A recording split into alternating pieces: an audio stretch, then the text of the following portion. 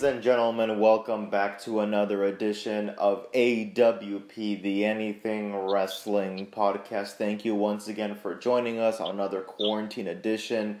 We are back here today. We do not have the entire crew, unfortunately, but we do have myself and the commish. Commish, how you doing?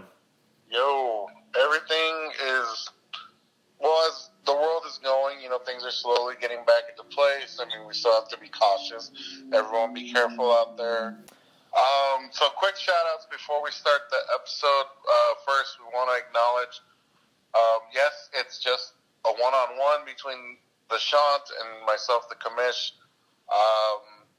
But please feel free to catch the EA Select Start show with the Shant and Dan the Man, as they bring you up-to-date current episodes in regards to your favorite video games. Also,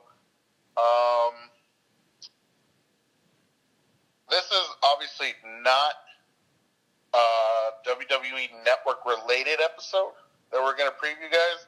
Yeah. But if you want to catch these topics we're going to talk about, again, check with your local cable provider, or if you know how to access YouTube, you can literally Google it. Yeah. Google owns YouTube. What's our topic, Sean? Today we will be discussing, not all, because it'll be too much to cover. We are going to be covering some of the, what's the name of the channel? Vice? Vice. Their network did a few documentaries entitled, it's a series actually, entitled Dark Side of the Ring. And basically what it encompasses is going through some very controversial things that happened either inside or outside of the ring, mainly kind of a behind-the-scenes BTS look, during dark times. I gotta warn everybody, I do recommend that you see these documentaries. However, if you're trying to fall asleep or whatever, or you're thinking, let me watch something before I go to sleep, I would not recommend watching it at that time, because coming from someone who did that on more than one occasion, I wasn't able to sleep afterwards just because it gets pretty dark depending on which one you watch. But I think that it provides another layer behind some of these stories or some of these rumors that sort of have been circulating around the wrestling world, mainly WWE, for years now. Some of the myths have been approved, some of them have been disapproved, but nonetheless, we are here to cover the ones that we feel like stuck out to us the most, or impacted us, or made us feel something while we were watching and afterwards when we had a chance to sort of assess what we've just watched and sort of think about it. So, Kamish, I know you have a list that you've compiled, so why don't we go off of that? So, we're going to start with, this episode comes off their second season. It's the infamous Montreal Screwjob. Now, everyone has always made a definitive choice of whose side they're on. And amazingly, there's three sides. There's Shawn Michaels, there's Bret Hart, and Vince McMahon himself. Yeah. Now, I mean, everyone knows. Everyone knows the story. Everyone knows the night, Survivor Series 97. Controversial end to a championship match. Really unveiled the invisible curtain, if you will, in regards to what is kayfabe, what is not kayfabe. What were your first thoughts when you saw the full behind the scenes in regards to Jim Cornette and Jim Ross and how they felt, and everyone else involved, how they felt about this? Before I answer, let me just say that we actually did cover the Montreal Screwjob during Season 1. I believe it was episode 11 or 12 or somewhere around there, so feel free to check that out. But to answer your question, I think at this point the Montreal Screwjob, it's like beating a dead horse. We've heard it so many times, we've heard it from so many different perspectives. Someone says one thing, another guy says another thing. Important part is that Shawn Michaels and Bret Hart, for the most part, have patched things up and are able to coexist, together.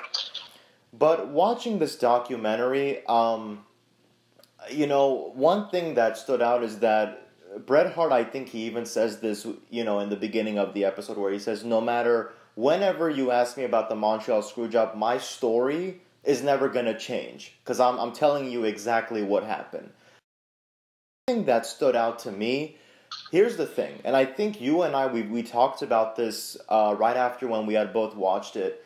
Bret Hart is a very nice guy, but he did something where I was like, okay, that's being too much of a nice guy. I forget exactly how he said it, but he went up to Shawn Michaels like backstage, and Shawn Michaels, he's like, Shawn was all cornered, and he was sitting in a corner, not really saying anything, with his head hung down low. And I went up to Shawn and I shook his hand and I said, thank you for the match. The funny thing, and I want to ask you this, as of recent, Undertaker has kind of been doing his Last Ride documentary series, and he's also been allowing for people to interview him. He also said something that in my mind was like, maybe that could have fixed everything.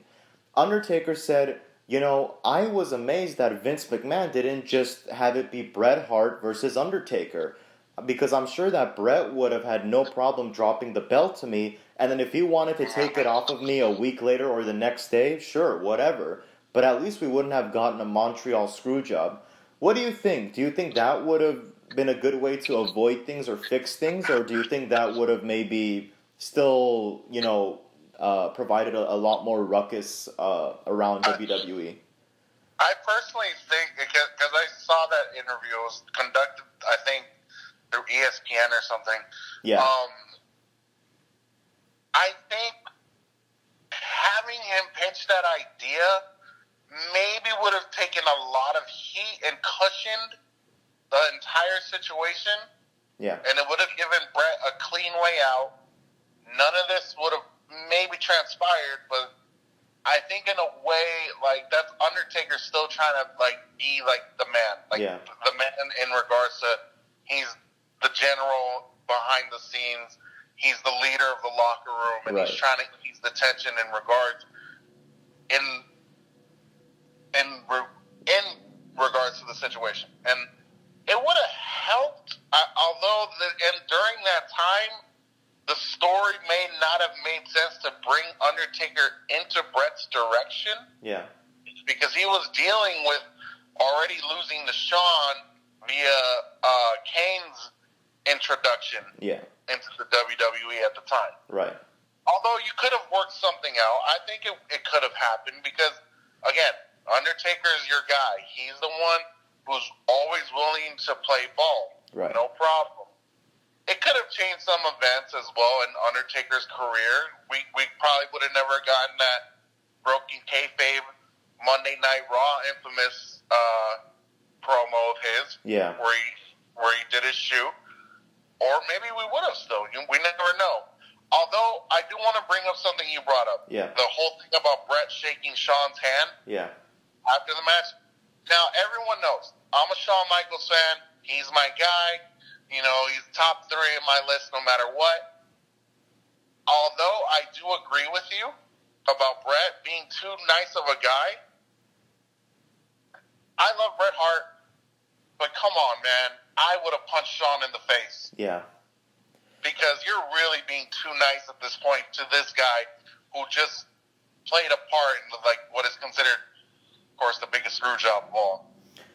Yeah, I think one of the things that was breathtaking was, maybe for the first time ever, I might be mistaken, but for the first time ever, we also got Earl Hebner's perspective about the whole thing.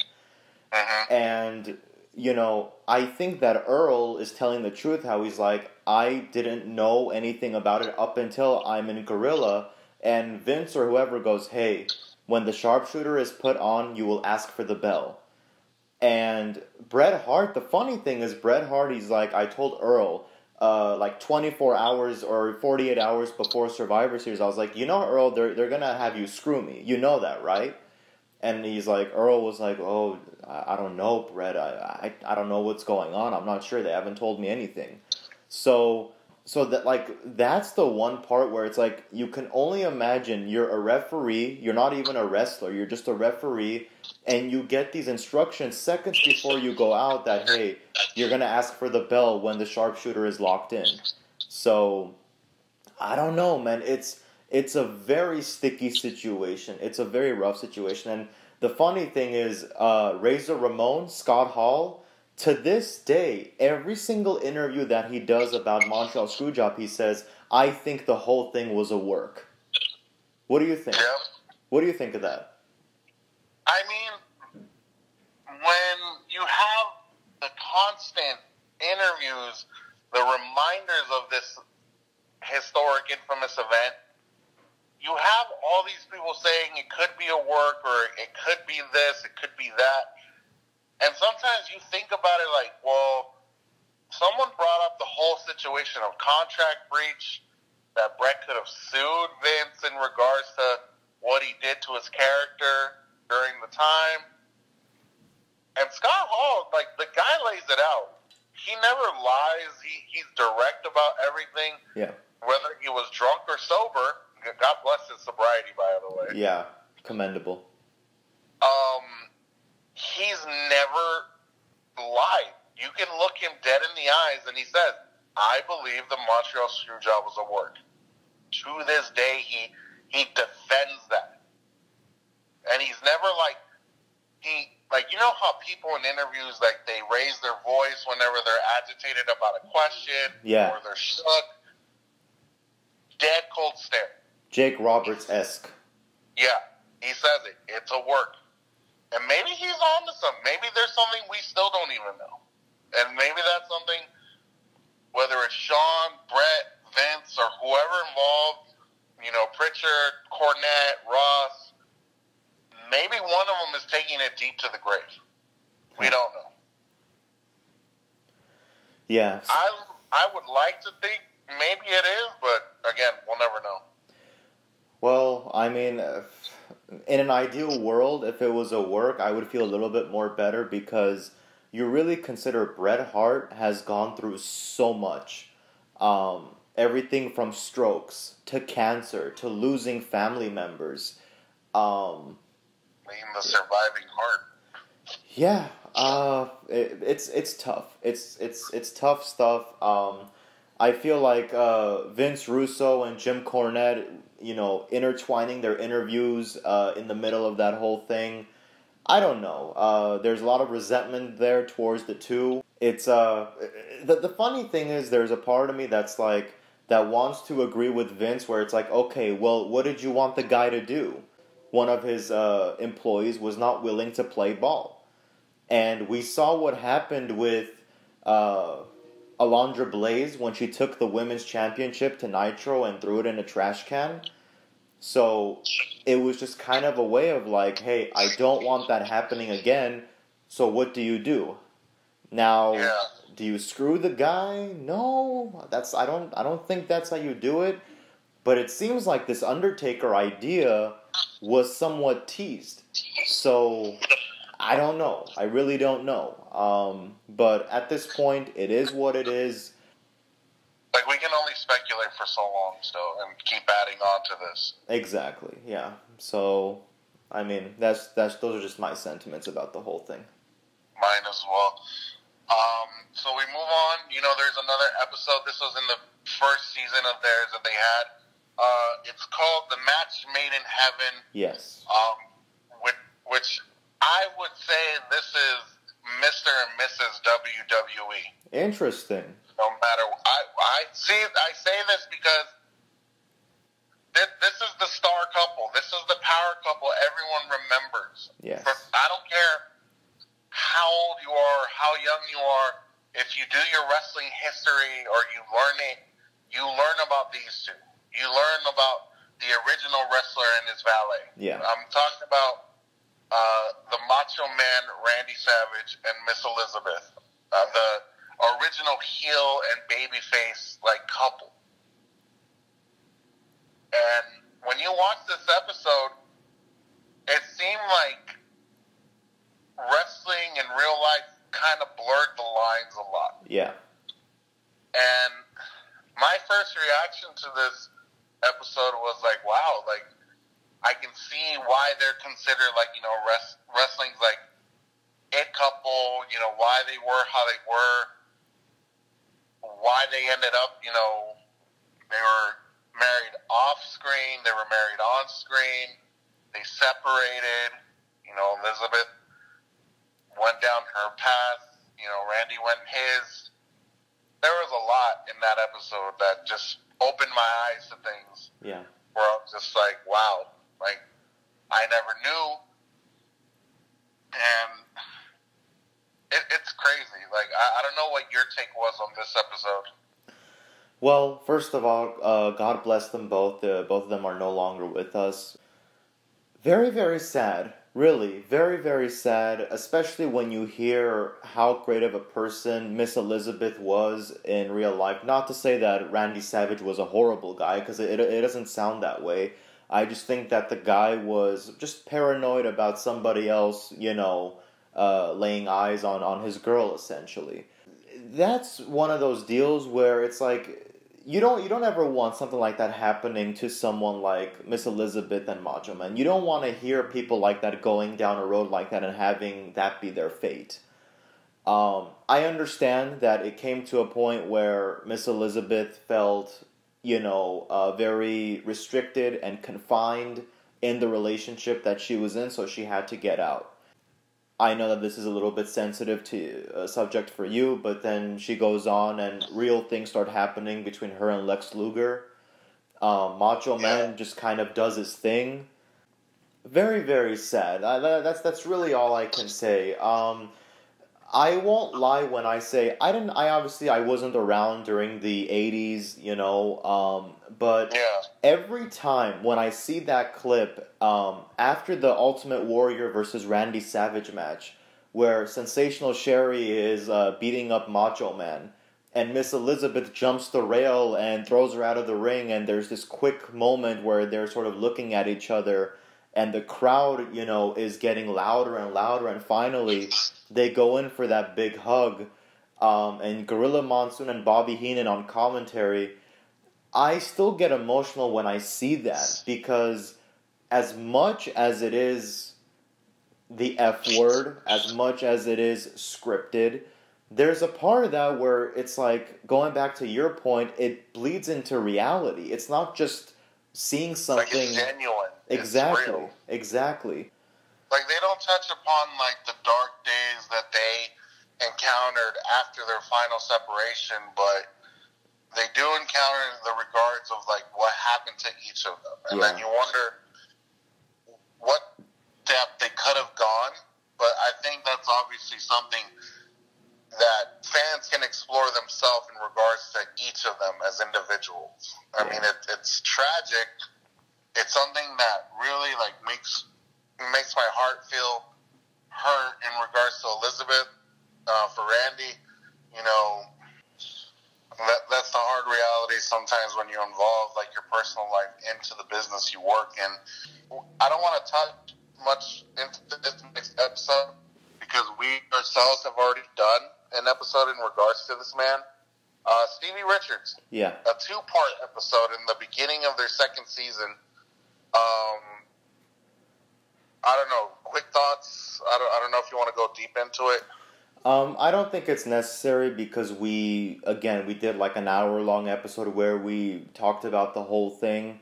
I will just say this, very graphic episode. It's a hard call, man. There are people who tell you Stevie Richards, the performer, should be in the Hall of Fame.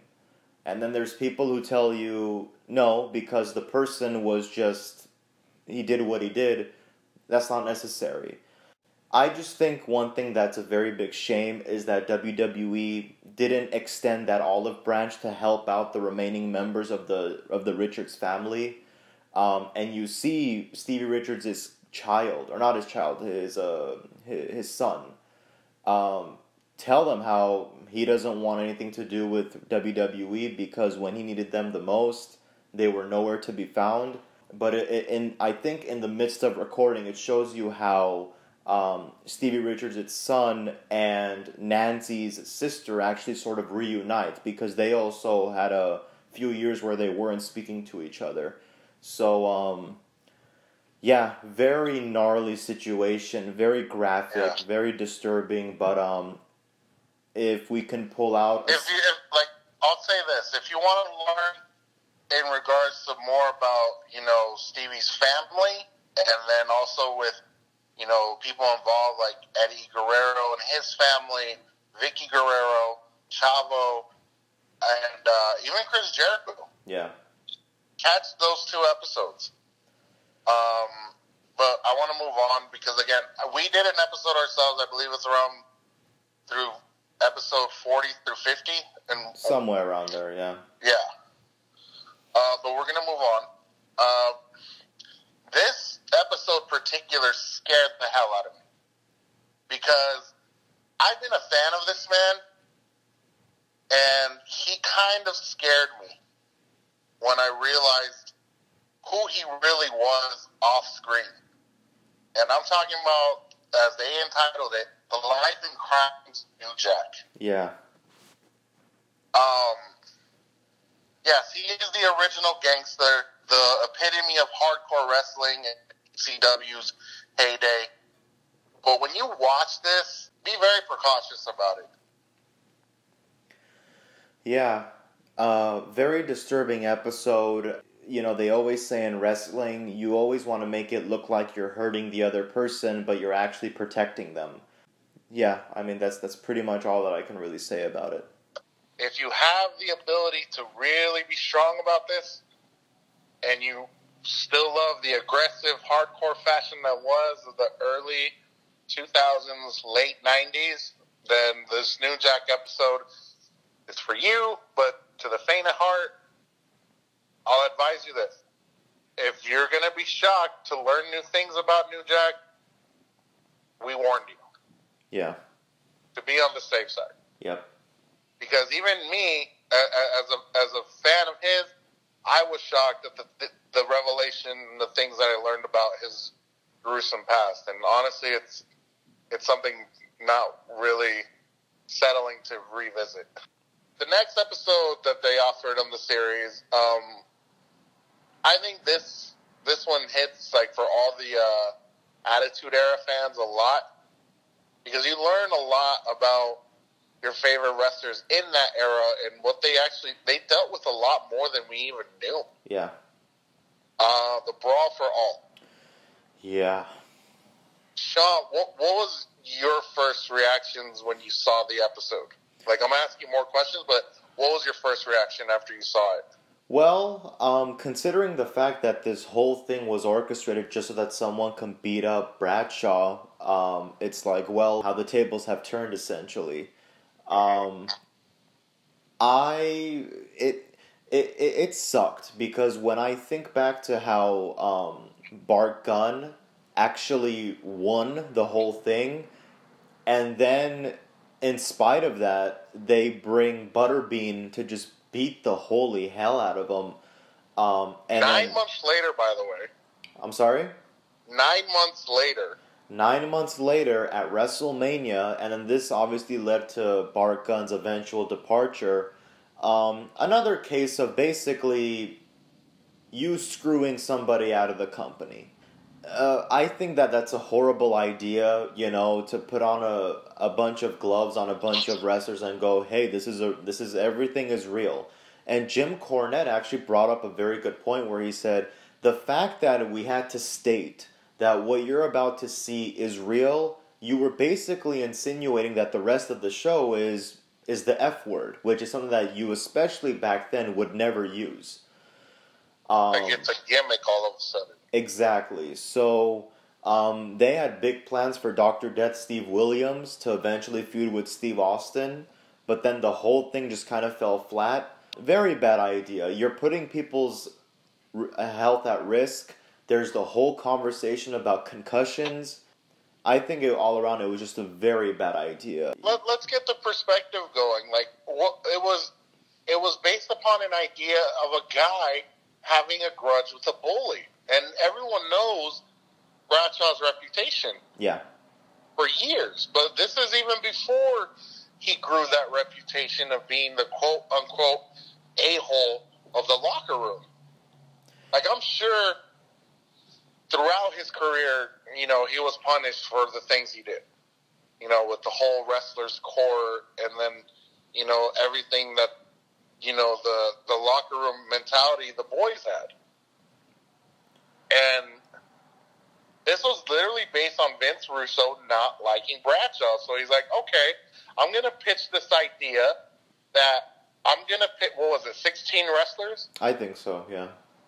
I'm going to pick 16 guys, and I hate the way to say it like this, I'm going to throw a wrench into their careers. Yeah. Which is essentially what he did without realizing it. I mean, the bastard was just literally that. He was a bastard for this idea. And even Jim Cornette tried to tell him, this is not a good idea. But, of course, in typical Russo fashion, he pitched an idea. McMahon said it was great, let's do it. And then this shortened, if not ended, a lot of careers. Yes, absolutely. And it sucks because it's like, there were some of these guys in their prime that were, at the height of what could have been an even better career. Yeah. But then we get all this crap because it's like, okay, concussions are real. The bruising in boxing is a lot worse than it is in wrestling. Yeah. And a guy died because of this. Yeah. Well, not exactly caused by this, but these injuries led to his death. Eventually, yeah. And it sucks because it's like, can you remember any of these matches, honestly? The only one, it sucks to say, but the only one that I somewhat, sort of, semi-remember is Bart Gunn and Butterbean at WrestleMania 15. Like, you just see Butterbean, light him up like nothing. I mean, I hate to say this, but if anything, I would have said, you know what, Bart? We didn't really plan for you to win this whole thing, but now that you have, this could be your one-way ticket to an opportunity. Maybe try putting the Intercontinental Championship on the guy. You could have easily gone into a feud with Billy Gunn because they both used to be the Guns, as tag team partners. And just sort of see where things end up. If it didn't work out, hey dude, sorry, we got nothing for you. We don't really know how you fit into, this thing that we're now calling the Attitude Era. We're going to have to let you go type of thing. That's just trying to get a positive out of a negative. But yeah, if the whole, and that's why now I'm very happy to hear that the locker room is a lot more healthier and takes things like this a lot more seriously because, you can only imagine back then people getting bullied and getting called names. Like, I hate to even bring this up, but you do remember Justin Roberts, right? The ring announcer? Yeah. So recently he was, I think the guy just published a book, but apparently in his book, if I remember correctly, and I'm not paraphrasing out of context, he said how he probably would never return back to WWE just because of sometimes how hostile the backroom, how the locker room environment could be. And I think that even one time JBL looked at him in the face and said, "Why the hell are you even still alive?" And we obviously talked about Hana Kimura, I believe last episode, which you can catch that. It's on the playlist on my channel. That whole thing about, hey man, treating others with respect. We even hear stints nowadays about Mauro Ranallo. The guy has bipolar disorder. Dude, treat everybody with respect. Like, if you got a problem with someone, let the boss know. Try to sort it out. Take action. But, putting 16 guys in a real life tournament and going, hey, in the midst of all this quote-unquote fake wrestling, we're going to have a real boxing tournament, and then the guy who through blood, sweat, and tears, real ones, conquers the whole thing, you screw him out of it. Again, it just seems like obviously, when it comes to screwing, Bret Hart immediately goes to the top of that list. But then you have like all these honorable mentions. Like, I know we're not going to talk about it because, again, these are just episodes that stick out to us in particular. But, you know, the Fabulous Moolah documentary, Wendy Richter apparently was screwed out, you know, of the company. Bart Gunn, you know, just among others who were just either bullied or, you know, became a victim of circumstance. And the next thing you know, they're quitting the company. So, yeah, man, I'm gonna quickly just go back to this. Like, take care of each other, man. Like, I get it. There are people who you're not gonna get along with, but don't go around saying, you know, slurs like that, or just, you know, find a rational way to deal with things. And, you know, but obviously in the Attitude Era, this was not, the world was not what it is now. So a very different time, but it is what it is.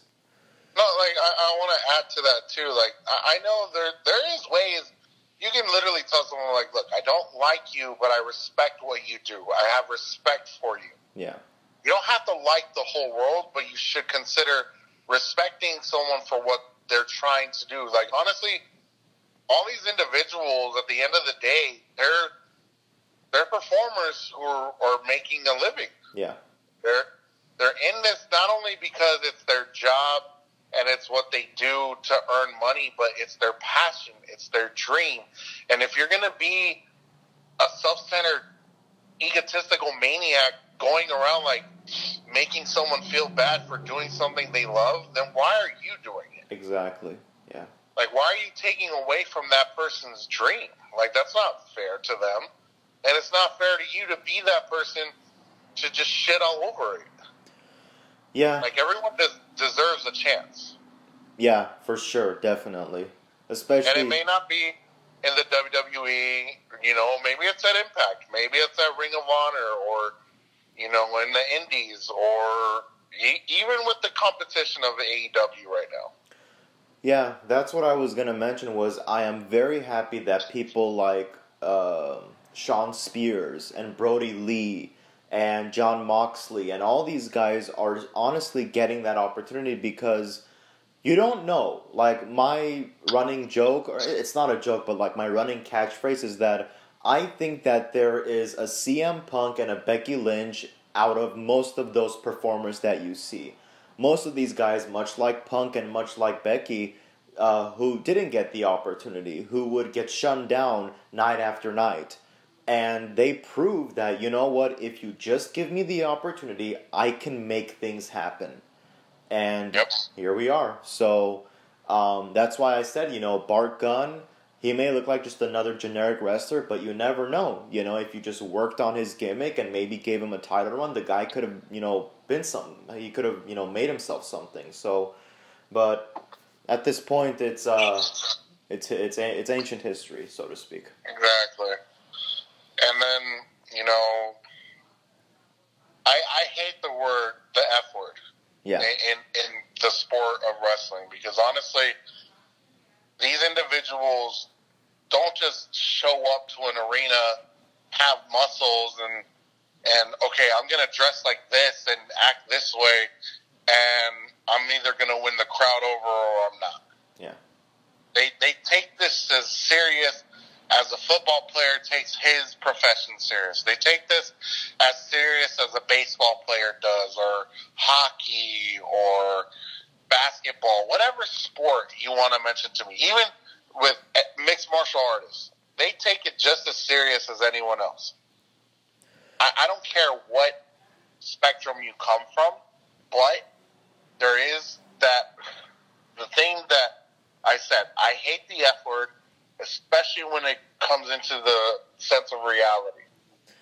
Yeah. And what I mean by reality is the final episode that we're going to talk about. I think we're going to get into a little deeper of this, because this happened, well, I don't know when you witnessed it, but I actually witnessed it live. Like, they didn't show when it happened. Okay, so we're going to talk about Owen Hart. Yeah. In his final days. So the night of the pay-per-view, they cut away immediately. And me and my friends were sitting there like, what the hell's going on? Why'd they just suddenly, like, go into this weird pause? Yeah. And then Jim Ross announced it. You know, there was a tragic accident. Something happened. You know, was not supposed to happen. It's not part of the show. And then he had to sit there and wait until they told him. And then they told him, "Oh, I don't want to be the one to have to do this, but I just received the news that Owen Hart tragically passed away." Yeah. And the reason why I do not like when people say, you know, wrestling is fake, it's like, okay, you're going to tell me that this profession, this sport is fake, but yet there's these men and women who do this and have legitimate injuries, like career-ending injuries. How? They die because of it. Yeah. And you're still going to go around and tell me it's not real. I can't agree with you. I can't converse with you at that point. When this episode aired, I watched it late at night. So did I. It really hit me hard because it's like, you know, this is someone I grew up watching. When I was a kid, yeah, he was you know, the Blue Blazer. He was a baby face, kind of blurring the lines of face, heel. You know, you don't know whether to cheer him, boo him. You know, as an adult, it's like, you know, this guy had a family. He was probably one of the greatest, if not the greatest of all time. Yeah. This one hurt. Like, it still hurts. Like, the guy died so young. Yeah. Do you remember when you first saw this? Like when it happened, the incident? I unfortunately was not watching at the time. I started watching a few years later. However, thanks to, you know, just technology and video games and whatnot, I was able to get caught up. Honestly, before this documentary, I was literally just informed that Owen Hart, you know, while trying to, from a harness, go from one of the balconies of the arena to the ring, that he fell. But it's like, much like everybody else, I never had any context as to why, or what went wrong, or, you know, what were the repercussions. And for a long time, the question for me was, why isn't Owen Hart in the Hall of Fame? And then watching this and getting the details and really kind of soaking it all in and going, okay, I understand now, I get it. I'm trying to come to grips with the fact of why they were so negligent when it came to harnessing Owen Hart. In the documentary, they stated that, they were getting someone who was very professional and had done this, you know, a dozen times or whatever. And then his wife, who, God bless her, very good investigation, has the actual harness that was on him right before he fell. And she says, look at this harness. This harness is not secure. It's not meant to hold a 200-pound wrestler who's going to glide from the balcony of an arena into the middle of the ring. I don't know. I don't know what went wrong. I don't know if they were just going to wing it and go, everything will be okay, no problem. But you don't do that. I know for a fact that, and again, we just talked about the locker room and the business being very different. Stuff like that nowadays is like, that's not going to fly. They would not risk even deliberately trying to do something like that. The one thing that just puzzled me the most, and I sort of had to pause for a second, dead middle of the documentary. I don't know if it was, I can't remember if it was Jim Ross or if it was D'Lo Brown or who it was that said it. They're like, you know, it was the Attitude Era and Owen Hart couldn't find a gimmick that was gonna fit him in the midst of the Attitude Era. So therefore, that's why he went back to Blue Blazer. And immediately in my mind, I'm thinking, what do you mean? What do you mean you don't have a gimmick? The gimmick is right in front of you. We've talked about this to nausea. The Black Heart of wrestling. The heel, the game persona that they were going to try to slap on him. what do you mean you didn't have a gimmick? And that's where, to me, like, things didn't compute. I was like, really? You talk about Owen Hart being a good performer, a good guy in general. He's good on the mic. He could have a match with anybody. We've seen him have great programs with Bret Hart. What do you mean you didn't have a gimmick for him? The gimmick is right there. It's in front of you. The black heart of wrestling. And that was the moment that just didn't make sense to me. I'm like, it was all right there. It was in front of you. Like, did no one think of this? Like, hey, man, okay, we can kind of, sort of semi-continue the Bret Hart thing through Owen Hart, but he's no longer going to be the good guy, the savior, the hero. He's going to be the Black Heart, a heel that you essentially what Triple H was. And can Owen Hart do it? You bet he can. You bet he can. That guy, I didn't watch him when he was wrestling, but from what I've seen, that guy could do anything. If he can have a program with his own brother and they can sell it, and to this day people can tell you, WrestleMania 10, Owen Hart versus Bret Hart, one of the best matches in wrestling, there you go. Like, that should tell you what kind of a performer these guys were. Their hearts, for Christ's sake. So, that's the part that just puzzled me. I was like, I don't get it. What do you mean? Like, I don't know, like, did any of that go through your mind? Because I know we talked about this, the what if if Owen Hart was the Black Heart of wrestling, where his career and everything could have gone. Did you think about that at all? Because I know you've talked about your disdain for the blue blazer gimmick. I personally, when I heard it, I had a moment, I paused it too, I'm like, are you, and I apologize, are you fucking kidding me? Like, you have nothing. You have everything. You have more than enough. All you gotta do is give the guy, give him an hour, and I bet you he'll come back to your office with an entire run-through for the next couple years of his own career. And it would have worked. I honestly believe he could have given you gold. And to hear that, oh, we didn't have anything for him, that's BS, man. I found that to be BS because I grew up watching Owen. And yeah, like, the whole thing when, he broke Austin's neck, Austin didn't want to work with him at one point because of it. Owen, you couldn't find a wrestler like Owen Hart. I would ask anyone who is a fan of wrestling right now to tell me who could take on Owen Hart and not give you a 5-star match. Like, put Owen Hart like at the time that he died, right? Yeah.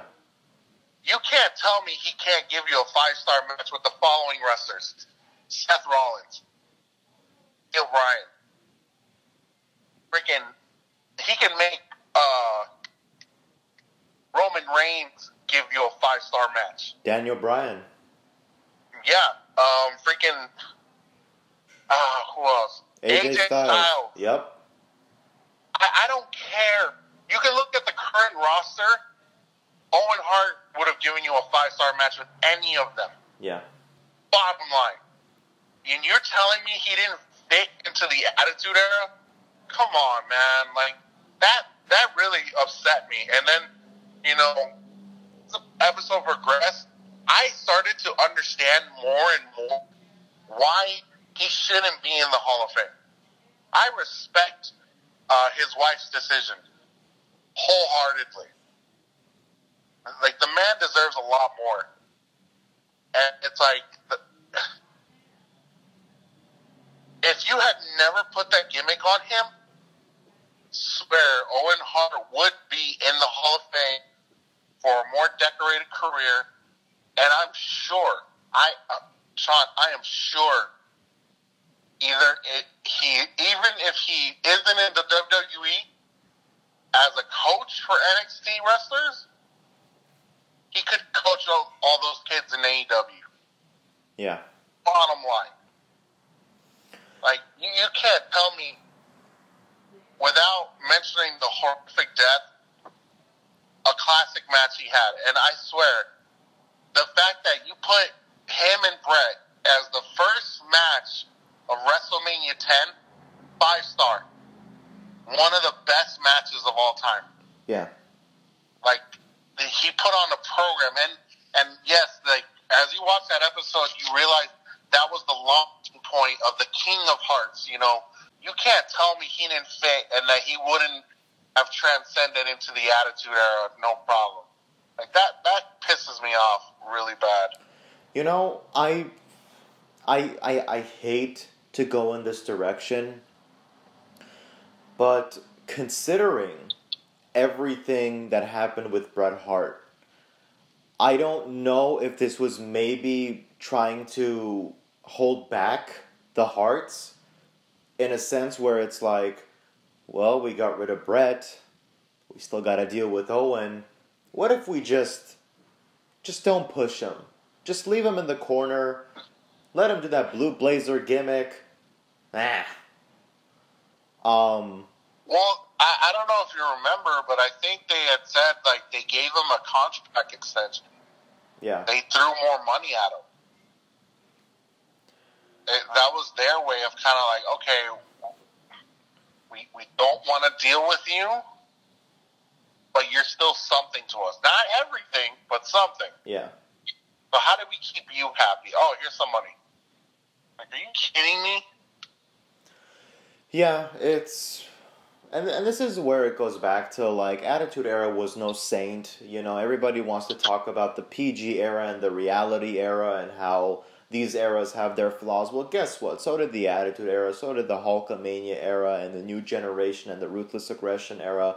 No matter what, and again, there's a reason why they're calling it Dark Side of the Ring. This is like all the behind the scenes of what nobody has ever known. It's not pretty. Yeah, it's not, and especially when you hear his kids talk about what a great father he was,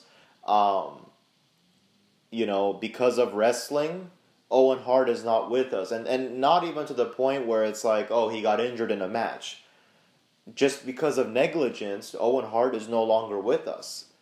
And not even his own negligence. Yeah, exactly. So, again, like... Stuff like that nowadays, I'm sure that they go through numerous rehearsals and they have an entire squad that's overseeing the whole thing to make sure nothing goes wrong. But, very tragic, like, man. Very tragic. Like, it's tragic, and imagine, like, it's one thing that Owen was doing this for a while, coming down from the rafters. How many times did we see Sting do it? Yeah. Throughout his career, even he had said it in, like, interviews outside of wrestling. He said, I was terrified to do this. There wasn't a night where I didn't complain. Like, at one point, I didn't want to do that anymore. But he still did it. And, you know, God forbid something horrible had happened to Sting. Yeah. It's just... everything has a flaw. Like, yeah. this episode we recorded, we're not trying to, like, highlight just the positives of everything in wrestling. There is negatives that happen in wrestling as well. And we're coming off as unbiased about things, but particular things like this, yes, we show a biases in regards to what could have been or what should have been. In regards not just to the person as a wrestler, but also to their life. Yeah. Like, it's tragic to hear his daughter saying, I didn't get the chance to really have my father there. Like, that hurt. Yeah. And then Go ahead. Go ahead. Oh, and then his son saying, like, yeah, I got a few years to be with Dad, but then not anymore. Like, that was heartbreaking to me. And even then, there was something I remember, like, the night of the incident, they interviewed Jimmy Corderas, former WWE referee. Yes. And he said, like, you know, Owen, even to the final seconds, he told me to move out the way, watch out. Yeah. And to him, he said, like, you know, that showed me, even at the very end, like, how big his heart was, you know, because something could have happened to me. I could have been seriously injured, or You know, you never know. Yeah. And to me, that's like, this man literally gave his life to the thing he loved. Yeah. And it's so tragic. Dark side of the ring is just that. It's the dark side of every situation that you can think of. I do recommend it, but if you're at a point where you're kind of low and you need to be uplifted, do not watch it. Hang off and watch it some other time. But in regards to knowledge and just insight, I do recommend it because especially if an Owen Hart is your favorite wrestler, if a Bret Hart is your favorite wrestler, if a Macho Man is your favorite wrestler, you need to have that insight of what did and did not happen. So, with all that said, guys, once again, on behalf of the Commission, myself, and AWP, we would like to thank everybody who tuned into the episode. Once again, you can catch The Dark Side of the Ring just by YouTubing it or Googling it, or you can get in touch with your local cable provider or whoever is supplying you with content. Very, very interesting stuff. We do indeed recommend it. And with all that said, we have concluded another episode of AWP Anything Wrestling Podcast. Once again, in these times, we encourage everybody to stay home and stay safe and stay well in the midst of everything that's happening. And we will catch you all next time.